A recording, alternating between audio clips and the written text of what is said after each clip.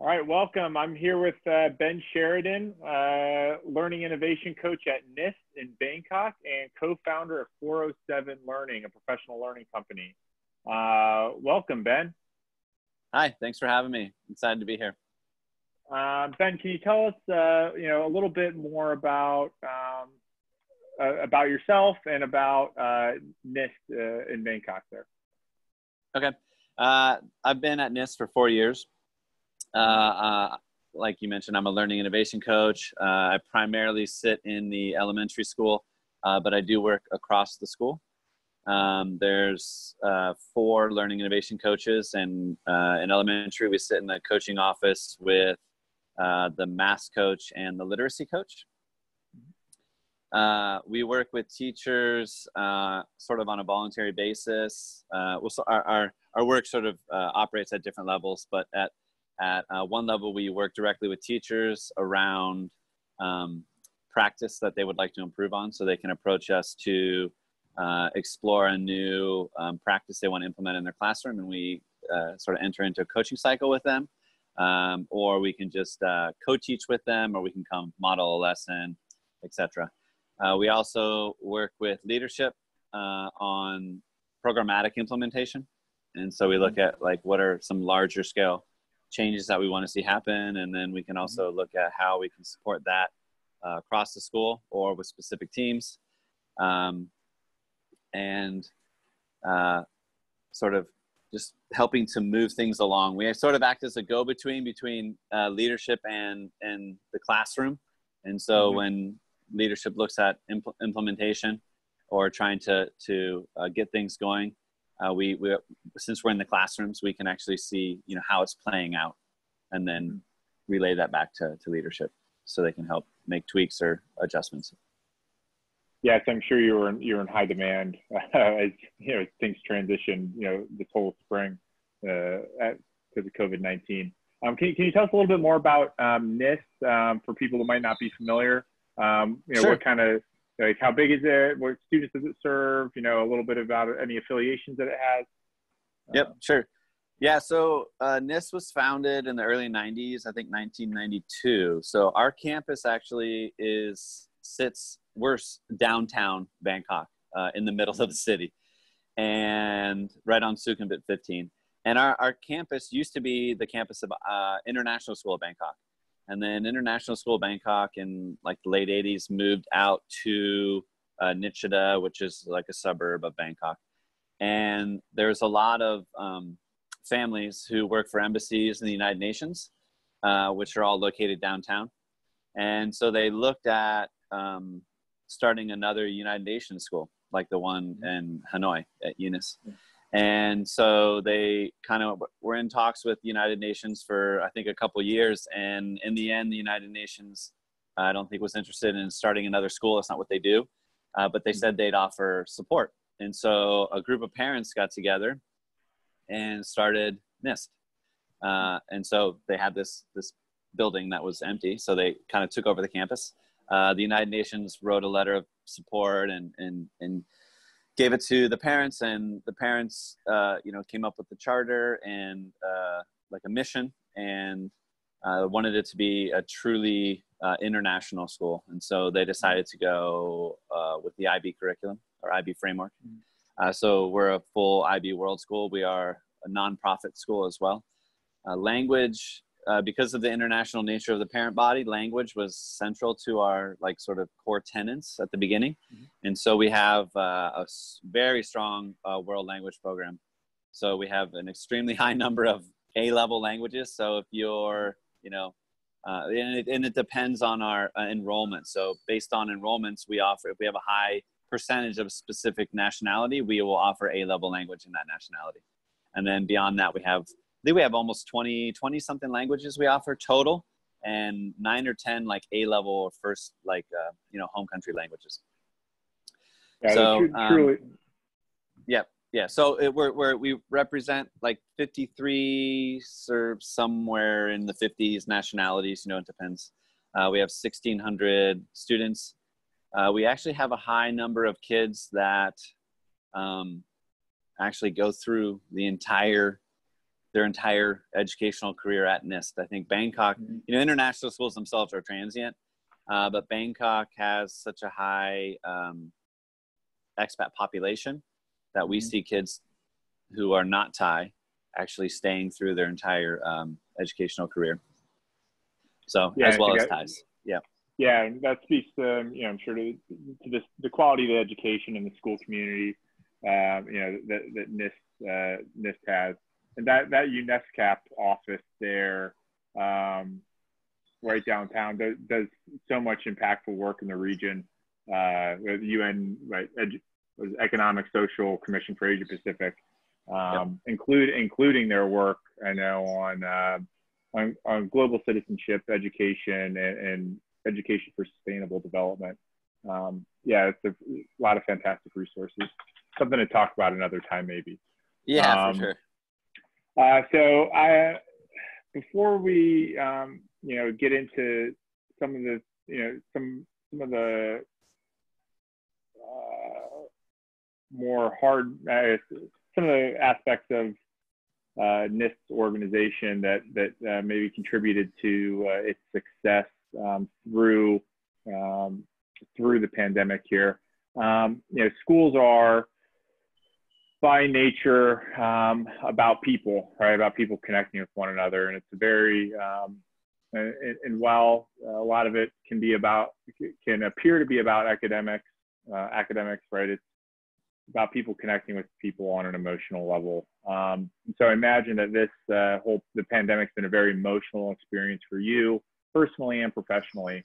You mind sharing just a little bit about that, and what did the school, what did NIST do to, support you and maybe other members of the community?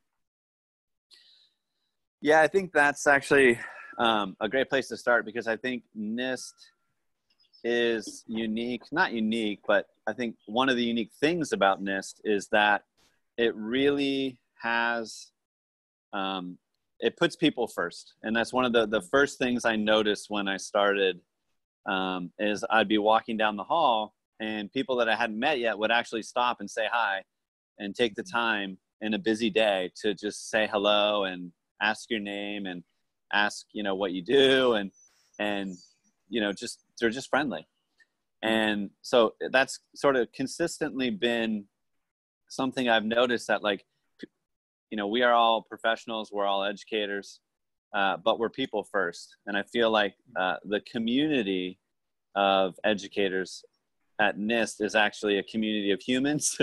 I know that kind of sounds funny, but there's always this understanding of at the end of the day, we have to go home and we have to, we're going to come back tomorrow. So we have to leave feeling okay. We have to want to come back to work. It's not just we're here to do the job. Of course we are. But in order to do that well, we actually have to be, balanced, and we have to be whole. So there's a pretty big commitment to wellness and the balance, and to support it, to support each other through this. So, that's it, and through that, you have open dialogue, you have ways for people to, express themselves, etc. And I'm not saying it's all like sunshine and rainbows, because when you create this type of environment, people do, express themselves, and so they're not always happy. And especially in an environment, in a situation like we just had with the, the shutdown and, home learning and this sort of thing. People at NIST take their, how do I phrase this without sounding like, they take their jobs very seriously. They take their students' well-being and their students' education very seriously. And so they operate at a very high level. And so when you throw someone into a new situation and they're expecting themselves to be able to operate at a specific level, and they may not feel comfortable or have the tools to do that, anxiety is very high. And so because I think we have that strong community and that strong support system, it allowed people to sort of, keep going, even though that anxiety or the stress may have been high, and then throw on top of it, everything now is way more transparent than it ever has been, because everything's online, right? So basically especially in the early, elementary for sure, between the teacher and the student is the parent, right? At a new level, because they're the ones who are at home with their kids. They're helping their kids through the situation, right? Especially even in the earlier years, right? So that's sort of a new level of transparency that teachers aren't super used to. So, I kind of went on a little bit of a tangent there. No, so it's you're right. This has redefined that our previous conceptions of parent or home school relationship were probably inadequate to describe what this has really created, the type of dialogue you used the word transparency of what school is about. So but I want to dial it back to, I guess, the beginning of this, the shutdown. So what was the school's initial response? And I'm sorry, can you maybe describe a little bit the timeline in Thailand? Because I think it's different in other parts of the world. Yep. And then what the school's response was to that. Yeah, so we were lucky, right? Because we were sort of behind China and sort of Vietnam and these other schools that, were forced into this earlier, and sort of forced to it, where teachers were all over the place. We were all, sort of in Thailand. So we actually started preparing in early February, like right at the beginning of February, when we saw things happening in China. And it's funny because you hear things from different sources and, that won't happen here, but regardless, we started preparing. We actually started running practice days. We started looking, we started talking to a lot of different schools and learning from their experiences. And so we started sort of nailing things, trying as much as we could to nail things down as best we could, and flesh things out and actually get everything down in writing. And so we worked with other schools to sort of get an idea of, what are the supports and structures that we need to put in place, and what are the things that, you're quickly learning or you wish you would have known, ahead of time, that you can pass on to us. And then how do we look at that and then translate that into our context, and then sort of bounce this off teachers. And so we quickly learned that, communication was one of the key things that was that needed to happen, and needed to happen really well.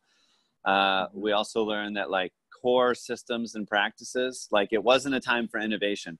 It was a time to consolidate and really nail down the core central tenets of how school was going to look, like how things were going to operate, like your day to day, like how does a day look, and like how are students, teachers, and parents communicating within a day?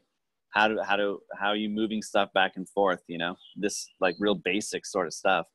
Then after like all these things are nailed down, and also like don't move too much too soon. So if something's not working, it may just be like that implementation dip, right? So like give people a week to figure it out, and then if it's still not working, then maybe you can look at tweaking it, but don't start changing stuff on a daily basis, and so we started working on that. We sort of hit it really hard, and then we sort of dialed back a little bit because things were like, I don't think it's a big issue. And then after a couple more weeks, we were like, oh, you know what? Yeah, we should definitely get on this. So we're prepared. And then we got back on it, and then things started accelerating really quickly. And then it was like March, early March, we were like, okay, everybody stay home. We're going online. So that was a school decision for you guys? Or for it your was a government. school? It was, okay. Yeah, so it was a government thing. Yeah. I see. Okay. Well, I think, it sounds like you put it in sort of a passive way, that you benefited from being behind,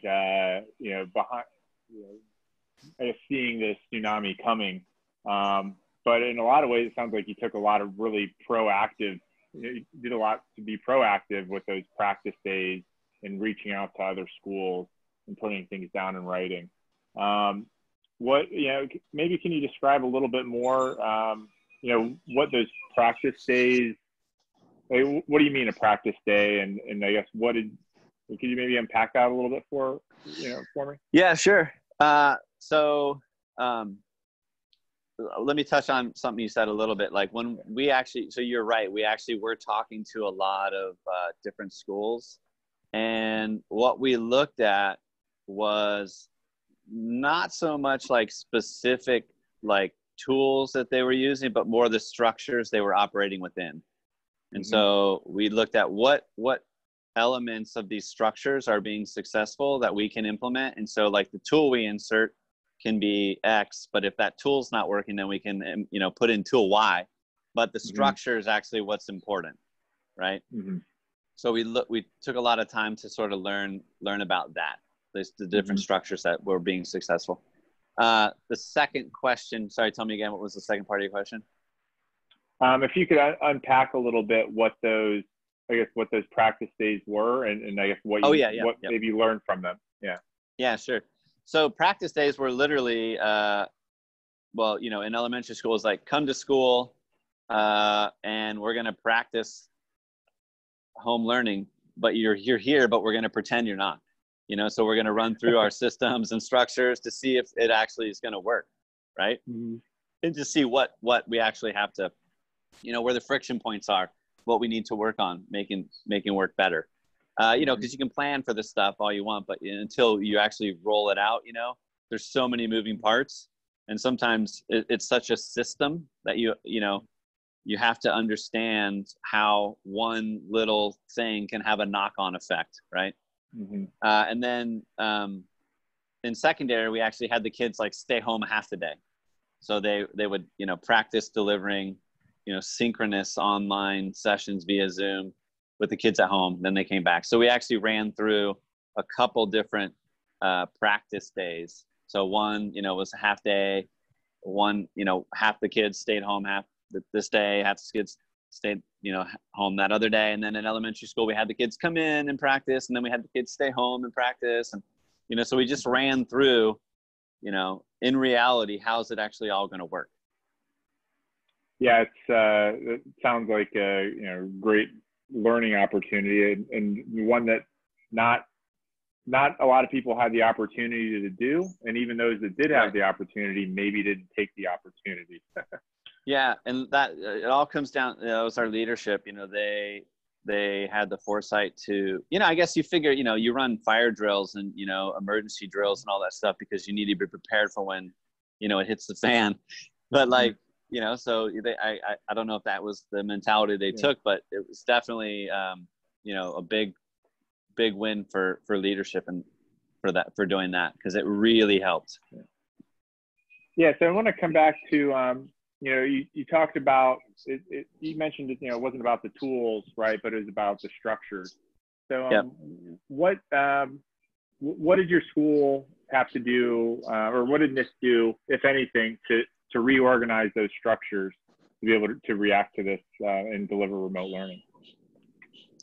Well, I think we had to, what a lot of people were saying, and what we quickly learned is that, you can't replicate, especially in elementary, you can't expect to replicate a in-school experience when the kids are at home. And so everything takes way longer. And the communication is so hard to get really, really, to do it really well. And so we reorganized like what was happening on which days. So we kind of abandoned the regular schedule, and we said, all right, and part of the communication thing was we actually created visuals for things and then shared that with parents. So it was very easy. And so we said, like, on Monday, this is happening. Like, these are the teachers you're going to hear from on Monday. These are how many tasks your students will be assigned. Then on Tuesday, you're going to hear from these teachers, and these are how many tasks you're going to hear from, see from them.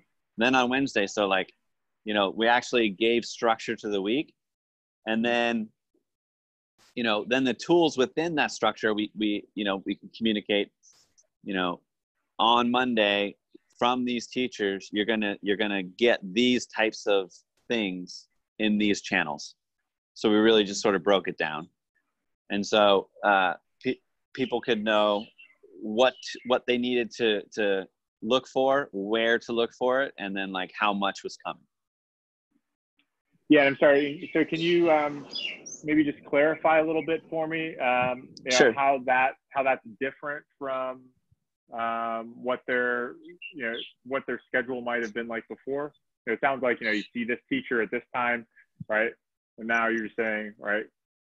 Yeah. So like schedule, for example, like we operate on a 10-day cycle. So they might go to PE, every third, sixth, and ninth day, but now we actually operate on a 5-day schedule. And so they would get tasks from their PE teacher every Tuesday and Thursday, right? Or all specialists would be Tuesday, Thursday, and world language, right? So, and then you would get tasks from your homeroom teachers on Monday, Wednesday, Friday, and you would get this number of tasks, right? Mm-hmm. Does that make sense? Yeah. Thanks for clarifying that. So I guess, this is just one example, but so, why did you think of what prompted the change? What prompted that change from that 10-day schedule to that? Yeah. Well, it's because one, we needed to, one of the things we learned from other schools is that you had to scale back on work, because people were trying to fill days with work and keep everybody busy, and it was completely overwhelming, especially at the beginning, because not only were kids and parents, again, accessing the learning, they were also learning how to access the learning, right? They were learning all these new systems. They were learning, how to operate like Seesaw. Like parents don't know how to, operate Seesaw. They don't know Google Classroom if, they're supporting their kids, or whatever LMS or whatever sort of, any sort of system or software that kids are used to using, parents, they don't know. And so that was another reason we sort of said, like, no new things at first. We're only using these core systems because kids know how to use them, and then parents can be quickly up to speed through actually mostly their children teaching them about how to use these things. So we sort of wanted to say, to make it manageable. So like, you're going to get these many things on these days, just so that like everybody understood and could actually engage with the learning. They weren't overwhelmed. Yeah. So that's a great example of something that that NIST did to reorganize itself. And I'm sure I'm sure that there are other examples too. I'm curious, reorganizing the way you do school in the midst of a crisis requires some pre-existing capacities or within the organization, some dispositions. What are some of the things that already existed within NIST that you think allowed it to contribute to this success during remote learning and this change? Yeah, and I think one of the things that really helped us is we have like a really strong commitment to professional learning. And we have, an office, we have an office full of learning coaches, that teachers have access to across the school, right? We have a very healthy professional learning budget. We have, so one of the things that the coaches run, a couple times a year during an in-service day where kids are not there, is a teachers teaching teachers professional learning day. And so we actually ran this, we had it on the schedule to run And after COVID happened, we still ran it. We just did it virtually. So, but was specifically focused on, you know, how were people leveraging the tools and the knowledge that they have to be successful in a home learning situation. So we wanted to like build, you know, sort of like that diffusion of innovation, you know, sort of idea, and also build capacity and tap into the knowledge base. And so we understood that we have, everybody is unique, and everybody has something special to share, and everybody has this depth of knowledge that we can all benefit from. And so going into this, that was just an understanding, you know, that's just how we sort of operate. And so I think people felt comfortable sharing their learnings, but also people felt comfortable asking other people to share their knowledge and asking to access that knowledge. So we have like a very strong team sort of dynamic, and teams really lean on each other. We have co-planning, people, you know, our teams plan as a team. And so I think that allowed us to transition into this situation, because people, they divided up the labor, you know, this division of labor. So it's like, I'm going to do the math, you know, so we were creating lessons and content to post online for kids to engage with, but it wasn't like 5 teachers creating 5 of the same lesson, right? It was one teacher creating it for 5 other teachers. And so the other teachers, it gave them space and time to do other things that everybody else benefited from as well. So I think sort of, you know, this idea of, you know, this commitment to professional learning, and this idea that we are all sort of in beta, you know, but respecting each other's knowledge and skills, but also respecting the fact that, like, you know, I'm going to share this, even though I have this, you know, this depth of knowledge, doesn't make me an expert. Like, I still have stuff to learn. So I'm going to learn actually by sharing it with you. And then you're going to share back with me a little something that I didn't know about it.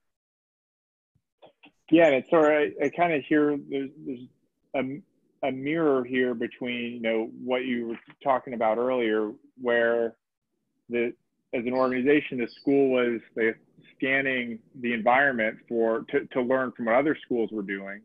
And then, you know, once it came time to you know, make this, to go live within the school, you you did the same thing, right? Having teachers, you know, share what they know, and at the same time, you know, feel safe in asking for others what they know. You know, I started my I started my career at an all boys school, and one of my lines, you know, used to be like, you know, a real man knows how to ask for help, right? It was an all boys high school, and so I'm hearing, you know, that sort of here, like a real professional, right, knows when to give help, but they also know when to ask and receive help. And in this case, it's, you know, in this transitional online learning. Is that fair? Yeah, it is fair. And, you know, and an interesting sort of wrinkle in that was, you know, our leadership, you know, said that to our teachers, like, you know, it doesn't have to be perfect, you know, and like, so every day, like, teachers would make morning message videos, and they would release them at specific times. And it was sort of like, that's how we took attendance. Kids would go in elementary, they'd go into their seesaw, they'd watch a morning message, and then in the morning message, the teacher would say, you know, your attendance task is to respond with this, you know, blah, blah, blah. And kids would respond. And they were also creating, like I said, these little mini lessons for kids, you know, pre-recorded stuff. And so it was a lot of work, and it was new, right? It's all new. And, you know, leadership was like, don't worry, it doesn't have to be perfect. You know, they were giving them permission not to be perfect, right? But then on the flip side, the teachers were saying, well, like, yeah, well, this is going in front of parents. Like, this is public. So, like, I'm glad that you're giving me permission, but, like, I don't feel comfortable, you know, like, doing this. So, you know, what are you doing to support me, to give me time and space to develop these skills, like, within our day, you know? So I think it goes both ways. It's one thing to say, yeah, you have permission. It's another thing to put the time and the structures in place to support that So like our ISE day, where we actually took the time, we dedicated the time specifically to this knowledge sharing and knowledge development around these practices from each other. So we were in essence saying it's valuable enough for us where we're actually going to set aside the time to help you get better at this. Yeah, I'm sure too, you're talking about that, that one math teacher creating math lessons for 5 math teachers. There's a high element of trust there among faculty too, because like you said, maybe I'm putting this lesson, I'm implementing this lesson in front of parents that I didn't put together myself, right? Right. Yeah. And so that's, so yeah, really it's great to hear all of the learning and sharing that was going on to help the school, be able to put together some meaningful learning, for faculty and for students. Yeah. Well, let me back up a little bit. I'll go back to the beginning, like a year and a half ago. We actually have you use the word trust. We actually have, we identified that like maybe people didn't feel like trust was as high as it should be at our school. So we put together a team of teachers, developed a committee to look at like, what are the facets of trust that we need to be thinking about? Where are they expressed? What are the behaviors people engage in to show that like trust is being practiced? And then we actually spent time learning about it, spent time talking about it. It's like, sort of like we're talking cultural elements too, right? So like there are behaviors that support specific elements of culture. And so you have to identify those, or you can try to identify those behaviors, and then you highlight those behaviors, right? But these behaviors can be happening, but if you want to cultivate them, you have to draw attention to them. And you have to recognize it, right? And you have to create the environment or the situation where people can engage in those behaviors. So you took the time to build that trust. That's well, we worked on it. That's what I mean. Yeah, we worked on it. Yeah, it's just like I said, we're always in beta. You never. That's the thing, right? Especially at our school. It's like, you only look at where you want to be, not where you've come from. And I think that's one of the things that we actually learn more. We continue to learn through this experience is you really need to stop and recognize where you've come, because if you're only looking forward, you're never going to reach it. It's like, that, in the movie where the hallway, you're running and the hallway just gets longer.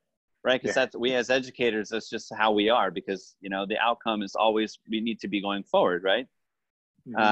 There's always more to learn. There's always ways to improve. So it's important, I think, to actually nail down some hard and fast, signposts and measure progress towards those signposts. And then on the flip side, when I sort of talked about the communication thing, when you wrap parents into this, right? Parents are anxious. Parents are, just trying to do their job the best that they can.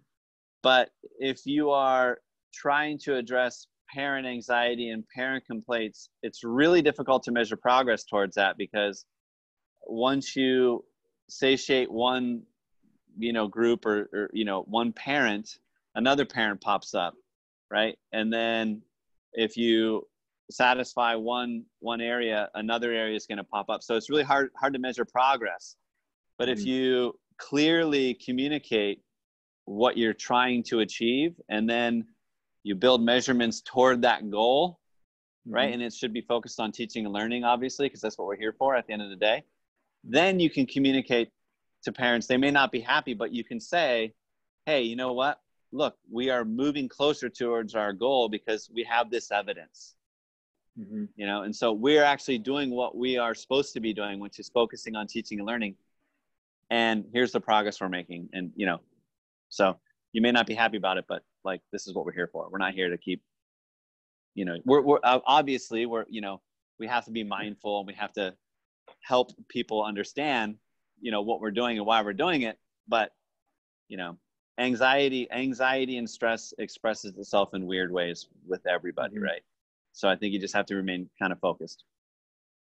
Yeah, so it sounds like that NIST has a really strong sense of what it is and what it wants to be for its school community, for its students, for its teachers, for its parents. I'm wondering if this situation, if the school shutdown, has maybe changed in the eyes of, from the perspective of your parents or your teachers or your students, what the school means to them, or what the purpose of NIST is in their lives. Yeah, and I think, I don't know that we know that yet, because we actually haven't come back. We came back for like a day. We definitely got, we had all sorts of feedback from parents, that covered the spectrum. But, we definitely got a lot of really heartfelt, very honest messages from parents, and they really, like sort of you mentioned, they really said the response and the dedication of the school and the teachers to the situation was not surprising, and it was sort of an expression of who we are as a school and who we are as a community. Because we were really focused. I mean, we had a very, very strong focus on well-being, on student well-being, and we'd actually spent time creating experiences. Like we had virtual assemblies, we had virtual house days. Our PE department put together this amazing virtual week-long Olympic thing that happened. That was like, it involved the entire community, like parents were doing it, kids were doing it, brothers, sisters, and so like things like that really, like I mentioned earlier, these are the behaviors that express that aspect of culture, right? That we actually do value community, we do value wellness, we do value the whole child. So these things support that idea. And so parents, they have a better understanding of like how important those aspects are. Yeah, and so I guess what I'm hearing is that it's we're talking about something now deeper than just what the school did during online learning, right? We're talking about the culture of the school, right? That just expressed itself, that expressed itself in this particular circumstance, and that people were skillful enough to be able to, to live those cultural values, that they had the courage to live those cultural values, right? And that they were supported by leadership to live those cultural values.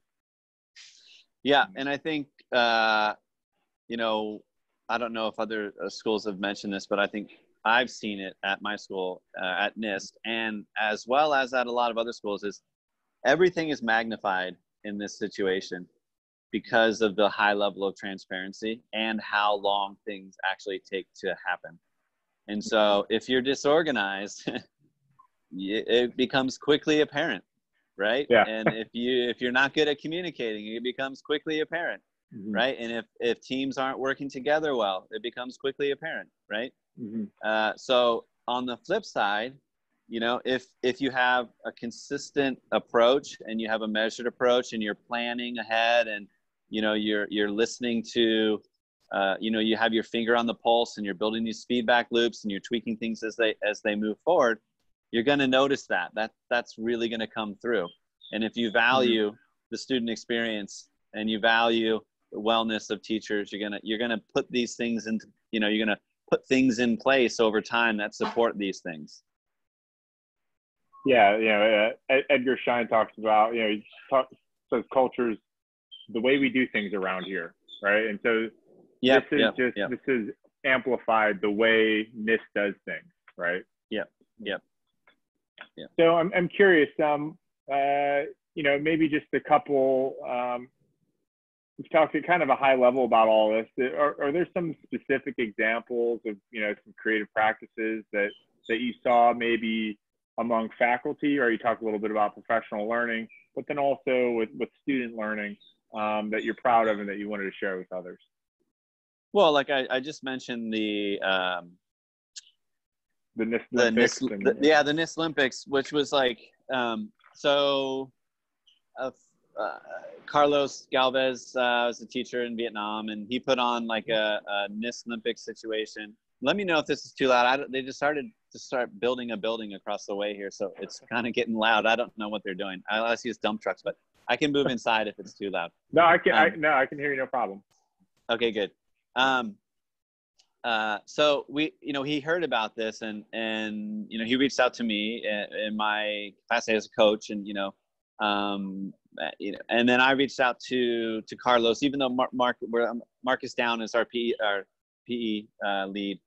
And so we reached out to Carlos, and we set up a meeting, and we sort of talked through like how it went and how he did it, and the tools he leveraged. He used Flipgrid in a really cool way, and then we sort of batted around ways that we could sort of take his idea and then put it on steroids and run it across the school, and then we approached leadership and again, so like we're putting all this hasn't been done before, and we're putting it up, we're going to put it in front of parents, and high pressure situation, and leadership did their due diligence and listened to us, and then communicated back to us the things that we really need to think about, and then they just supported us, and they just sort of like got out of the way.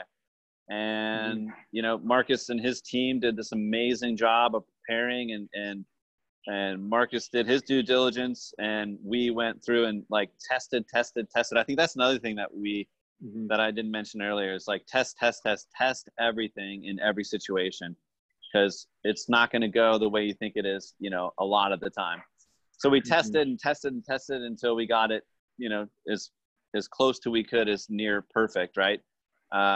And then we ran it, and it was a huge success, but it highlights like a commitment to stuff that's not strictly academics. It highlights a commitment to supporting people as professionals when they bring an idea that is not coming from leadership, it's coming from outside of the school actually, and then it gives we actually sort of use this metaphor of spaces. So we leadership gave space for Marcus to exercise his professionalism.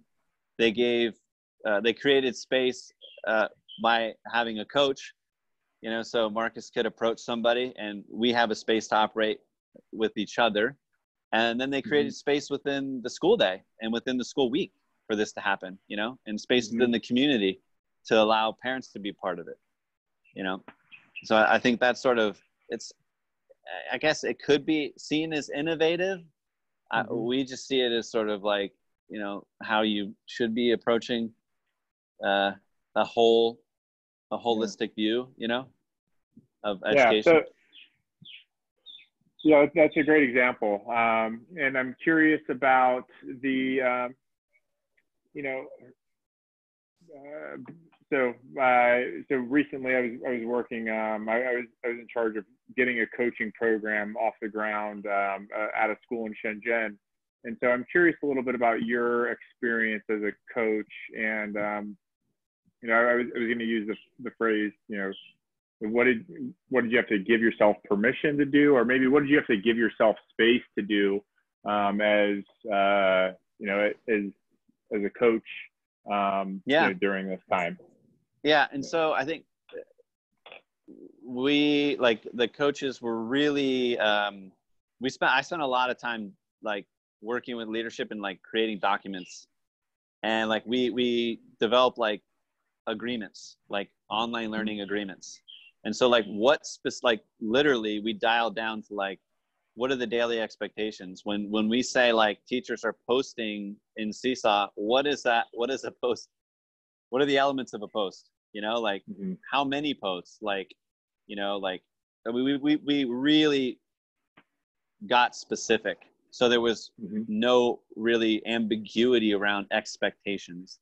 And so we would create this, and then we would pass it to teachers and ask them is this realistic? Is this, is this right? Is this correct? And then they would offer feedback and then help us make it better. So we spent a lot of time sort of doing that. One of the things that I had to do as a coach, I had to give myself permission to actually sort of like let go of, I'm like a systems thinker, and like I see things through. So I'm like, okay, like unless I can see something through, I don't want to enter into it. So I got to figure out all the steps before we go, because if it's like, if we're going to start on something, then we're going to hit a roadblock. In my mind, we've sort of wasted our time, but I had to let myself understand that like not everybody thinks that way. And I actually have to let go of the fact that other people have a different way of looking at things, and their way of looking at it is just as valuable as mine. And I have faith that in the end, we're going to work through it in some capacity. So I had to sort of like, let go of this. I have to see how it's going to play out. Because if I'm going to work with the teacher and they come and ask me for support, I got to make sure that what I'm offering is going to work, Right. Because I don't want to waste their time. So I had to sort of like let go of that. I got to see it all the way through sort of thing. I have to like trust that it's going to work. Yeah. I think that if we can learn anything from this, is that there are some things that we have to change our plans, right? Yeah. Well, and it's like, how to phrase this, like there's a certain standard, I guess, or a certain level of that I'm before I release it, like to a larger audience, that Sure. I feel like it has to be. But those standards may not, they're sort of like I've invented those standards per se, right? And so like other people have just as high standards, but the work looks different. But the standards are just as high. So I had to be comfortable with the way that the work looked according to their high standards, and not so much the way my high standards looked, right? The standards were still high. It just looked different. So I had to be comfortable with like accepting other people's version of high standards. If that makes sense. Yeah, sure. Yeah, I understand. And so that's something that you were able to let go of. What are some of the things? I think everybody sort of had to come to that sort of understanding, right? And so I think the level of collaboration we saw between teams and among teams was because people were actually able to sort of respect other people's version of high standards. They understood, like, if I was going to do this, it wouldn't look like that at all. But I trust that you're making this at a level that you feel comfortable with, and I'm comfortable with that. And so even though it looks different, I'm gonna roll with it. Sure. There's some mind games going on in there. Yeah. I'm curious. What are some of the things that you couldn't let go of, though? Like, what are the things that you said, I'm still, as a coach, I'm still serving, our faculty or learning community, and these things, regardless of the situation, are not negotiable for me. What are some of those things that you had to stay in place? Yeah, I think they're being responsive, and like I interface more, like I run parent training sessions, all year, and we do a lot of parent education around like how we operate as a school. We're inquiry focused, and we do a lot of parent education around like, how we support students in learning, and how, we're not super focused on what the product look like. We're very focused on like process and how feedback allows kids to move closer to mastery, et cetera. So I'm used to doing a lot of work around that. But I interface a lot more with parents with specific like supports in the home. Like, I'm having trouble with, this aspect of Seesaw, or I'm having, issues with helping my child with this. And so I don't really handle tech support questions in my day to day. Like, we have an amazing tech support department. I'm more like, I want to focus on coaching and stuff, but I helped parents more than I ever have before. And so being responsive to the needs, I think, is something I couldn't let go of. Even though I may not necessarily want to help parents in that capacity, I felt like that was my role in this situation. And then teachers as well. Just checking in with teachers a lot. Just reaching out unprompted, say, hey, how's it going? Just on a personal level, how you doing? How's it going? And you always get maybe a question here or there. Or checking in with team leaders and, how's it going with this? How's it going with that? Just being a lot, not letting go of even though we're not seeing each other every day and we can't pass each other in the hall, definitely checking in to keep sort of, poking in just to say, how's it going? Yes. I'm curious as a coach, I'm sure like that you mentioned that it's, you enter into agreements with teachers. It's voluntary at NIST. What happened? What happened with those coaching plans that you had? Did you put them on hold? Did you adapt them? Sorry, everything's a little off script. This is I'm interested. No. Yeah, I think what took precedent was like what was in front of us, for sure. Yeah. Like we were like, okay, everybody's doing Zoom training on Tuesday after school, and so like my focus became supporting everybody in so that was one of our core practices, right? So like, all right, so we're going to get everybody up to speed on like the elements of Zoom and how they're going to need to be using it. And that was like across the school. I'm talking like teachers, academic assistants, teaching assistants, leadership, right? And then same with Seesaw. So Seesaw is one of our core practices. And luckily we've had like a lot of professional learning around Seesaw. But we sort of developed, we listened to like teachers and the way we have Seesaw set up, we were gathering feedback. And after like 2 weeks, we actually changed up a little bit of how we structured Seesaw and how it was set up to accommodate teacher needs. So those are sort of the things that like we didn't let go. We kept like, okay, what are the things that are, where are the friction points for teachers and in classrooms or even in teams? And so like, how do we remove those friction points? And that's sort of like more of like the systems approach to coaching. Yeah, it's interesting. And I guess what I thought was off script was actually tied in. You tied it in nicely. That's so like the way I approach coaching, I'm like, I have a very systems approach to things. That's just the way my brain works. And so like, I'm also like, I'm wrapping up a PhD in educational leadership. So like, I see things, well, you can say congrats when I'm actually done. Right. But like, the way I view, like, I see things that are happening, like, but I also see like everything that comes before it. Well, not everything, but my mind races to what came before it and what's coming after it, So like, this is something that's happening, but it's related to like a million other things. So I look at like, in order to change this one thing, we have to look at a whole bunch of other things. And so that's sort of how I approach when I see things happening. So a lot of times, even if I'm working with one specific teacher, I see how, what are the events or, factors that sits within. That makes sense. Yeah. And I think that's another great lens for looking at all the things that we were talking about today is, any one of these aspects of NIST culture, of what it's committed to, of its learning community, on its own,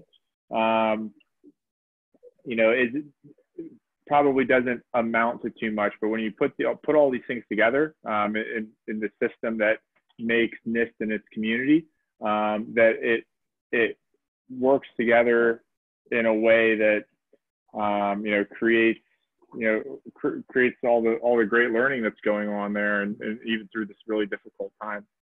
Yeah, and I think like you mentioned earlier, well, we both had been talking about trust, right? And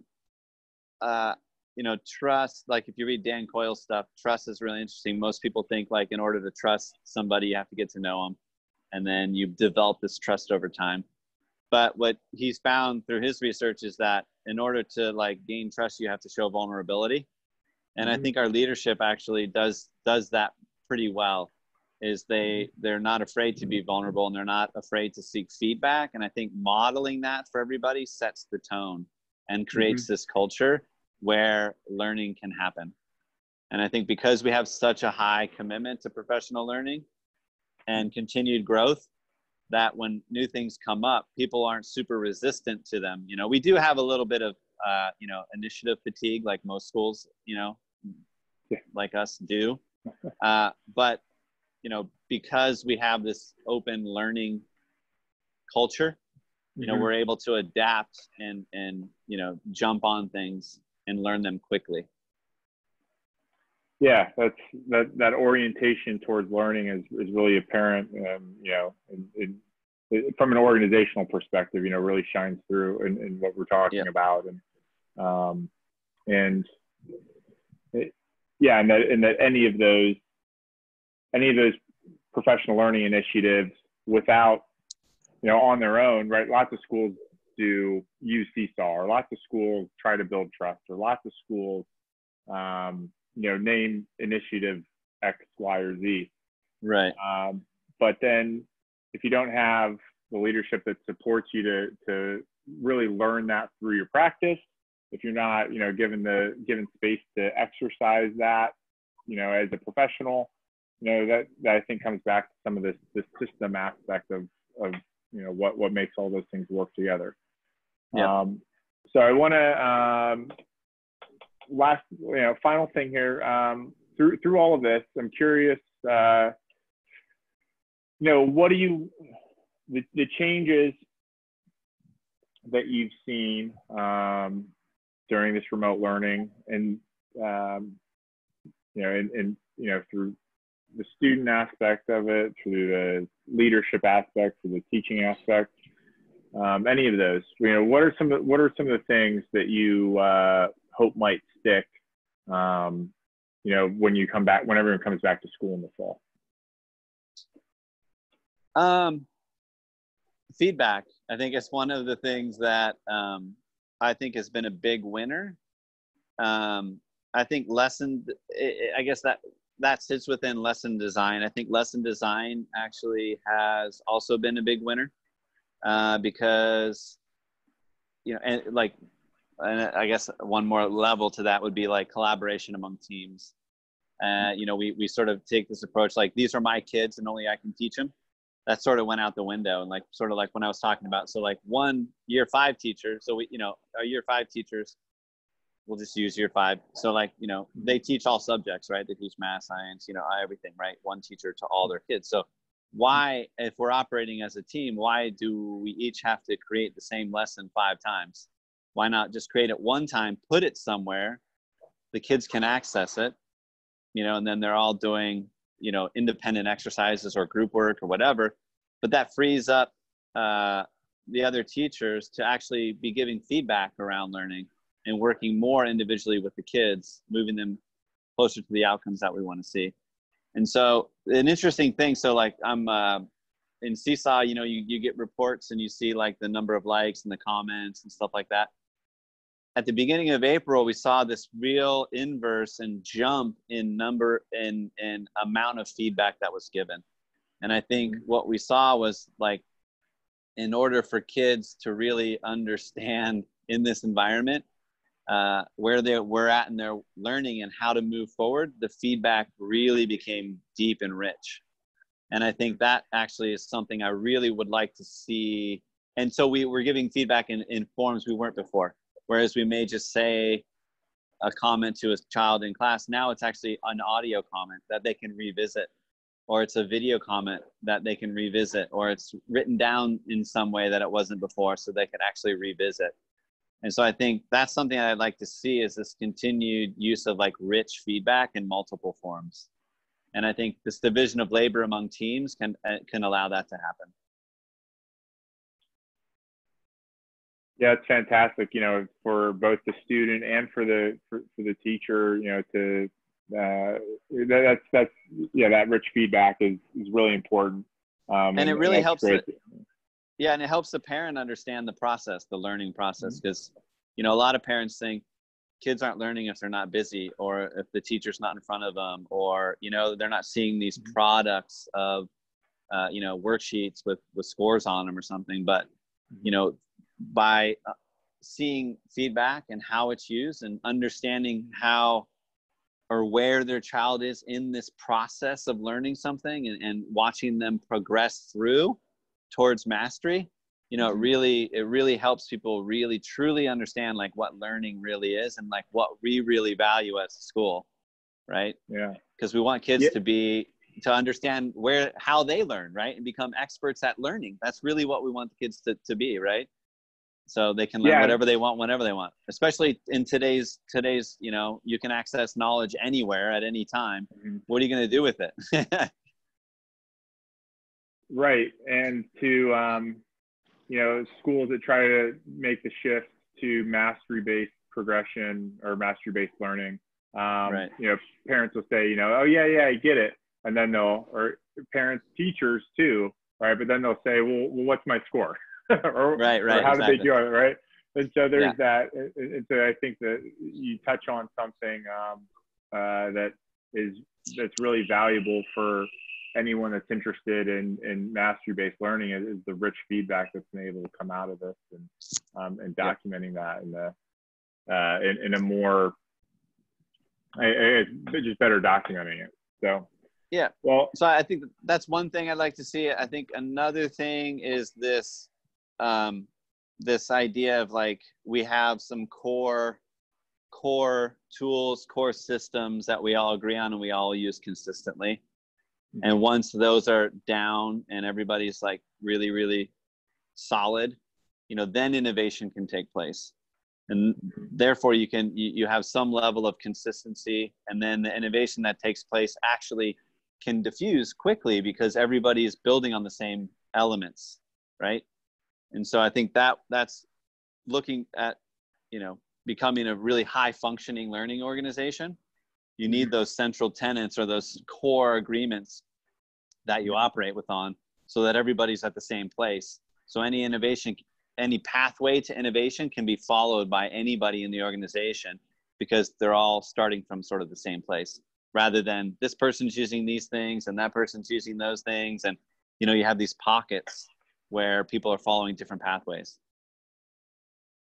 Yeah, and to have the structures then to make that learning public, and to store, right, to, you know, that sort of organizational memory, to be able to access that later, for people to feel empowered to communicate that, you know, share that, you know, like you mentioned, and be given the space to act differently and reflect on it, right? These are all you know, things these are all aspects that are so important to organizational learning. And I think our conversation, you know, casts a light on some really practical aspects of NIST culture, or of how that operationalize, or what that looks like in practice, or what but like operationalized is. Yeah. It is cultural aspect too, because then, like you said, it becomes how we do things around here.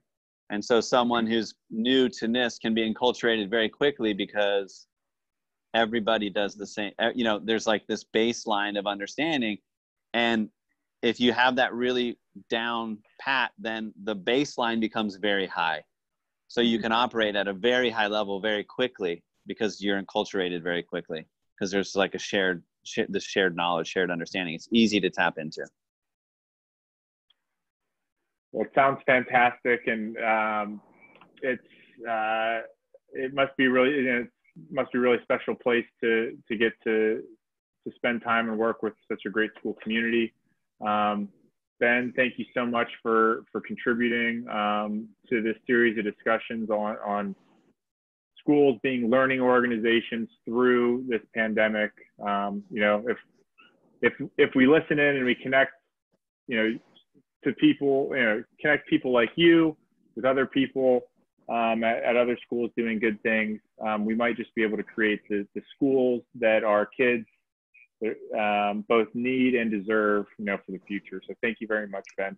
Yeah, my pleasure. And just highlighting the amazing work that our school teachers and leaders and community are doing. So it's while I'm sitting here talking, I'm standing on the shoulders of everybody else that I work with. So I'm happy to share the amazing work that they're doing. All right, thanks, Ben. Thanks, man.